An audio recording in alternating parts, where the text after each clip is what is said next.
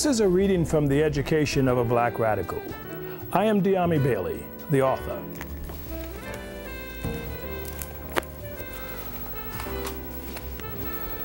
This is from the chapter, Growing Up in Memphis.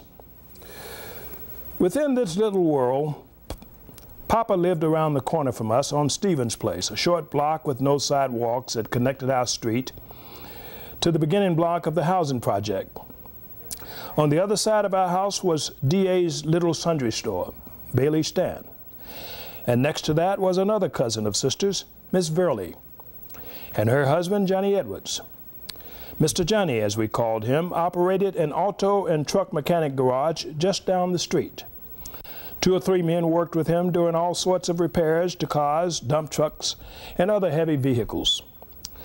This small world sat within a 3-block radius of the stately grounds of Lemon College, a 4-year Negro college focused heavily on training teachers. The school later merged to become Lemon College. It was a handsome cluster of buildings in a park-like setting that spoke of opportunity and pride. At the opposite intersecting end of Ford was Williams Street, on which sat the black-owned and staffed Terrell Memorial Hospital.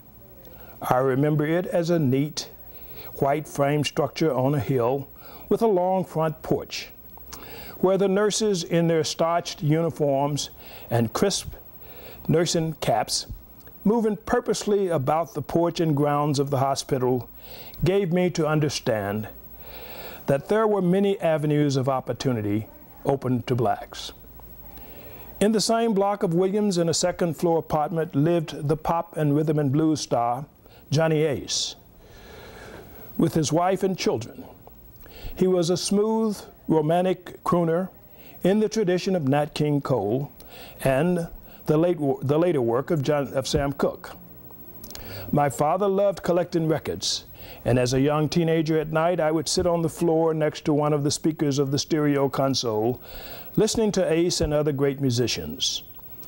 In his late teens, Ace, one of the 3 brothers, supported himself cutting yards in the neighborhood. An old-timer from Ford Place, Cleo Starks, remembered Ace, earlier known as Johnny Alexander, as argumentative and as someone who would, quote, take a chance on anything. Ace's career grew from Bill Streeters, an influential group that also nurtured B.B. King and Bobby Blue Bland. His life ended tragically at age 25 on Christmas Eve, 1954, when the burgeoning star shot himself in the head, playing Russian roulette backstage in Houston, Texas.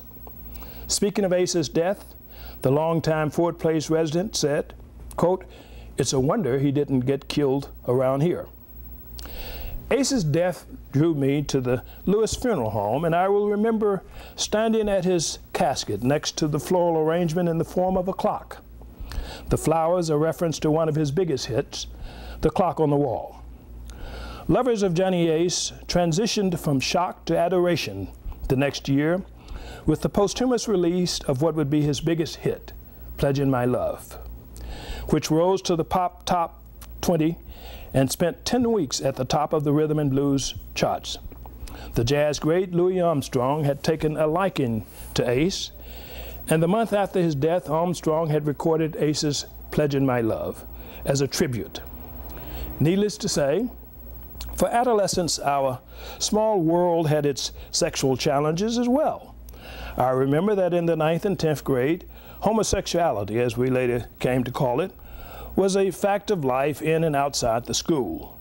In our little world, we were much easier with gay people than one might expect, given the contemporary hysteria over all things gay. There were 2 or 3 well-known homosexuals in the school who were popular and very open about their sexual orientation. But there was a predatory side to this even then. There was a quiet rumor that 1 or 2 of the more handsome and popular high school boys had sex with gays for money. We mostly felt that same-sex relations didn't compromise the manhood of the straight boy so long as it was just a lark.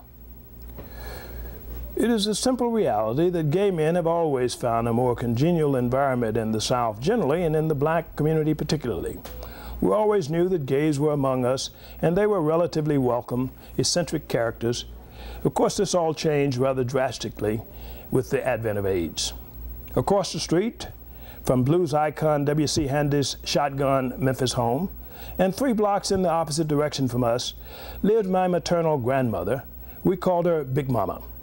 Nearby were my Uncle Albert and his family, and I remember the momentous event when they became the first family in the neighborhood to have a black and white television.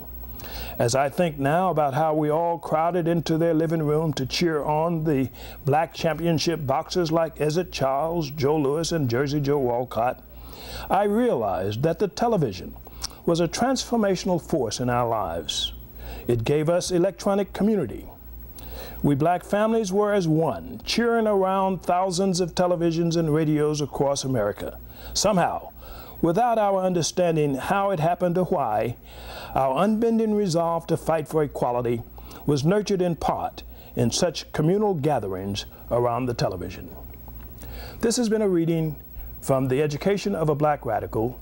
I am Dyami Bailey, the author. Thank you.